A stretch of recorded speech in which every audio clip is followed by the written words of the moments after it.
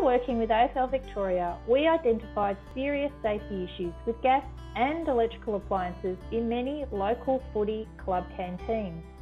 This put volunteers and other members of the community at risk of serious injury or worse. As the Energy Safety Regulator, it seems like a natural fit for us to provide grant funding to directly improve safety outcomes, whilst at the same time supporting community football. We launched Safer Canteens in 2018, and it's an important program to promote broader energy safety awareness whilst supporting community sport.